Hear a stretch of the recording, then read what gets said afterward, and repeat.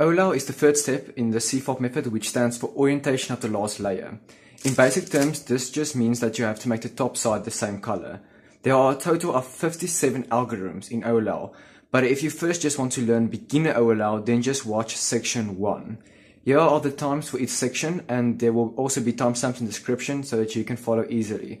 I've memorized all the cases from Cube Skills, so if you just want to see the written sheet, then click the link in the description below. So let's get started. The first case is called the soon. It's when there are only one corner oriented and 4 edges, and this sticker isn't facing towards you, it's facing to the right. So there are 2 ways you can do this. I suggest that you learn both because both of them are going to be used later on in more advanced algorithms.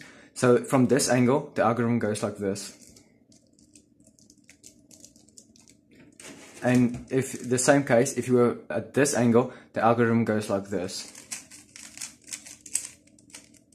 The next case is just called the soon, and it's the same as the previous one, but this time the sticker is facing towards you. So again, there are 2 ways you can do this. The normal way is like this, and pushing with this finger. And the different way is if you were at this angle, you can use this algorithm. So the next one is when all 4 edges are oriented, but none of the corners are, and you have a headlight in front and headlight at back, you do this algorithm.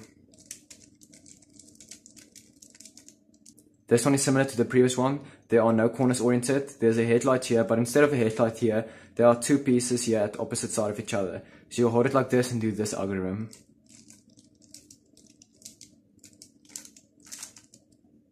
In this case, 2 corners are oriented and 2 are not, and the 2 that are facing to the back side and to the front side. You hold it like this and you do this algorithm. Now if the 2 corners are misoriented or diagonally from each other, these 2 pieces face like this and you hold it like this and the algorithm goes as follows. Now this time, again, there are 2 corners misoriented, but this time it's a headlight in front of you. So in front of you it looks like this. Then a D prime with this finger. So again, it's the same as the previous one, but this time it's at the back side. This is a different way you can do it. So it goes like this.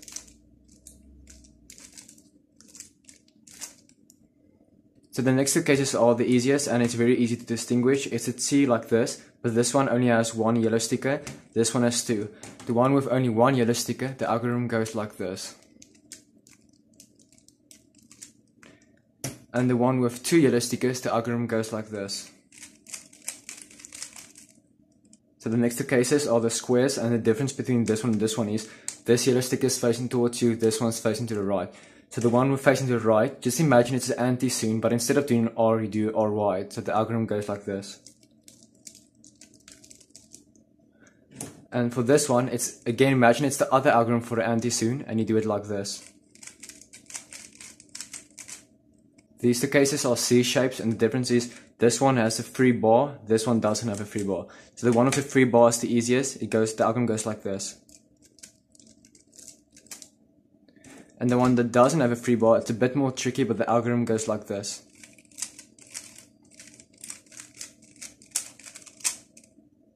Then the next 2 cases are the W shapes, and the difference is this corner is facing towards you, this one to the left. The left one, you hold at this angle and you do this algorithm.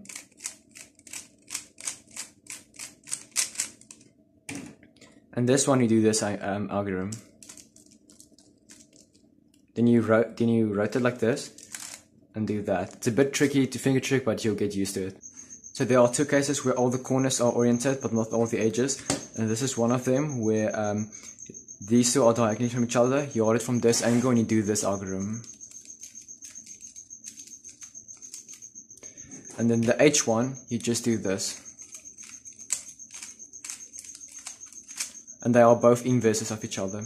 There are 4 different P shapes, but there are 2 of each kind. So what I mean is, when there's a P, but a bar like this, there are 2 types with a bar, like this. And the bars, the algorithm goes like this. When it forms a D, and the bar's on the left side, you do this algorithm. But, when it's a B like this, but the bar's on the right side, you do this. Now again, the 2 P's where there aren't any bars, there are 2 bars, but not 3 bars. So the first one is when you get a D like this, you do this algorithm. An alternative that you can use is this algorithm. It's a bit, I prefer the first one, but you can also use this algorithm. So this is an S move. And as for this one, you hold it like this so that it makes a reverse P almost, and you do this algorithm.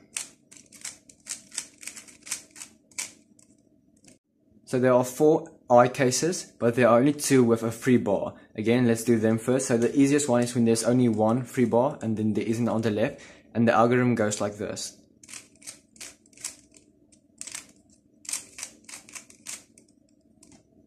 And as for this one, the algorithm goes like this. You hold it so that the I makes like a negative sign. That's a bit tricky one. That's going to take you a while to learn, but it's actually not that hard at the end. The remainder 2 I cases are these 2, where one of them have 2 opposite bars to each other and the other one doesn't have any bars. So the one that has bars is the easiest. It's just an F wide and then double sexy. And the one that doesn't have any bars is like, it goes like this. There are 4 V-shaped cases, but there are only 2 where it makes a V like this, and the other 2 have blocks.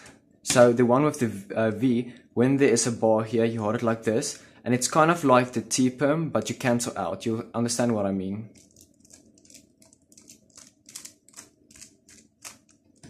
And then this one, you hold it from this angle, and the algorithm goes like this.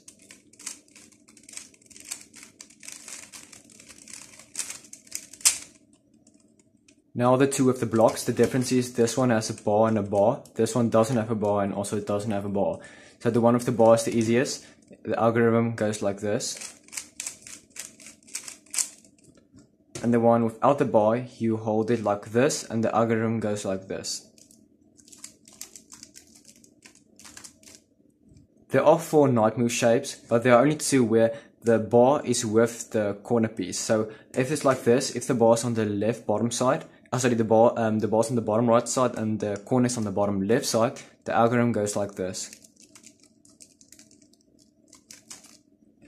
But if the bar is on the bottom left side and the corner is on the bottom right, you do this algorithm.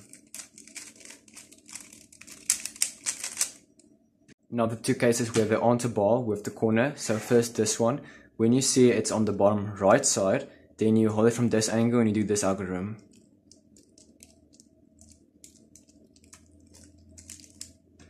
And this one, you do it from this angle where the corner is the top right, and you do this algorithm. Again, there are 4 awkward shapes, but there are only 2 where there is a bar right next to the corner, like this. And if the bar is on the bottom right side, like this, then you hold it like this, and you do this algorithm.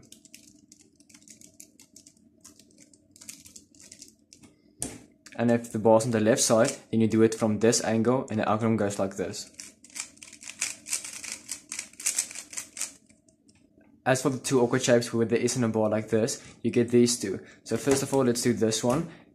You hold it from this angle, and you do soon, and then F R R prime F prime. And as for this one, I told you need to learn both anti-soons and soons, because it actually helps you. So this one, again, you hold it from this angle, and you do the one where it's the second anti-soon algorithm, and then the T case. There are 6 L shapes, but I'll quickly show you how to recognize them. There are only 2 cases where there isn't a free bar everywhere, and if it's on the right side, you just do F double sexy move F prime, and if it's on the left side, you just do the mirror. So it's F prime double left sexy move and then F. For all 4 of the next cases, you should always take the free bar and put it to the left side, and that's how you're going to distinguish them, because all of them you also execute from that side. So when there's a free bar like this, but also a 2 bar, there are 2 cases. The first one is where the L shape is on the top, and the second one is where the L shape is at the bottom. So the top one, the algorithm goes like this. And as for this one, where the L is on the top side, the algorithm goes like this. This is a weird finger trick, but try it. So now the 2 L cases that don't have a bar, as you can see, no bars, only a free bar. There's one again with the L's at the bottom and one is the L at the top. So the one where the L's at the top is the easiest. The algorithm goes like this. And the one with the L's at the bottom, the algorithm goes like this.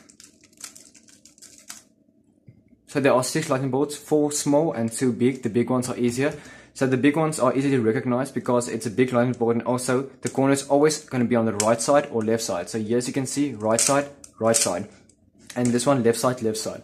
As for the right side one, you hold it so the bars at the back and the non-bars at the front, and you do this algorithm. And as for the left one, you do this, basically the mirror of that, and again the non-bar here, the bar at the back. So as for the 4 small lightning bolts, they're also quite easy to recognize. So 2 of them have 2 bars like this, as you can see, and 2 of them only have 1 bar. So let's first do this one, the one that makes a Z like this. So what you do is you hold it from this angle, and the algorithm goes like this. Now this one, it's almost like an inverse Z, you also hold it like this, and the algorithm goes like this. So here are the 2 small lightning bolts with only 1 bar. One is a Z and one is like an anti-Z. Let's first do the Z one. So now for this one, you can do M prime, but as I saw that Felix doesn't use M prime, he uses wide arm moves, and I agree, because M prime you have to regrip. So it's actually better to do that. So you can do the M prime one, but this is a different way how to do it. It's the same thing, but it's just the way how you execute it.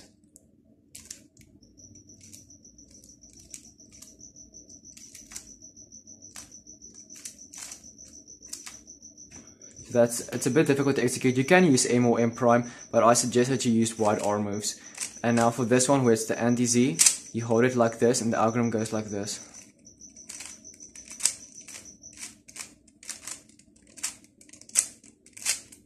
Again, there, instead of an M, you could have done this. So it's all up to you. I think this is still better, but you can do M if you really want to. It just saves a regrip.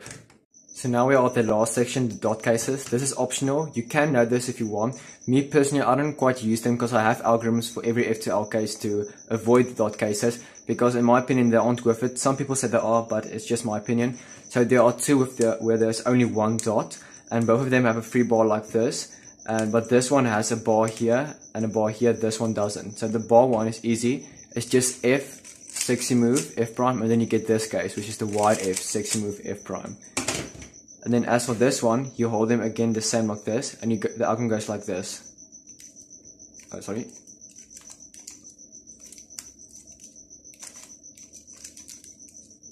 The next 2 are so similar from each other. The only difference is the algorithms and how you recognize it. So what you do is you hold the corner to the top right, and then you look at these 2, if it's on the right side or if it's on the left side. So if it's on the left side, you hold it like this and you do this algorithm.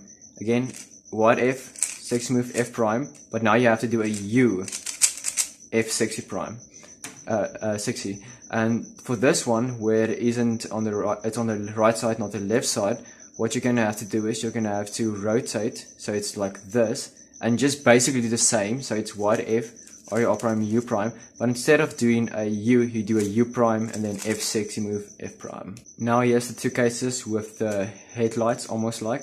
So the 2 headlights like this. The only difference is this one has a free bar and this one doesn't. The free bar, what you're going to do is you're going to hold it at this angle, and the algorithm goes like this.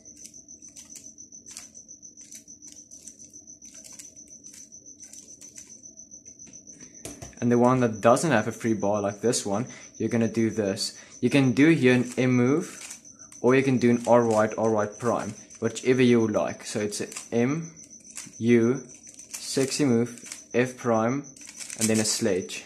So you're at your last 2 cases. So the difference is easy to see. This one is the only one with 5 corners correctly oriented, and this is the one with with 2 corners like this, where it's diagonally from each other.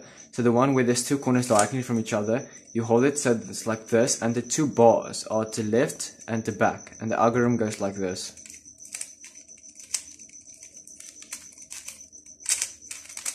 So as you can see, all the dot cases are really like, they use many of the previous algorithms. It's just you have to mix them and use them together.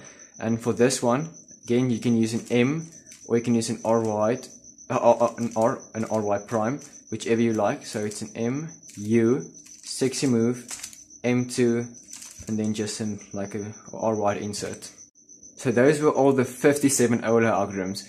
These algorithms are really easy to learn compared to PL algorithms, so trust me, it won't take too long to learn. You can learn a couple a day, a couple a week, however you want. It's not that hard to learn. And this will make a big difference, especially when you want to become sub 15. So yeah, I hope you guys liked this video. Any questions, please feel free to ask them down below. Like and subscribe, and peace.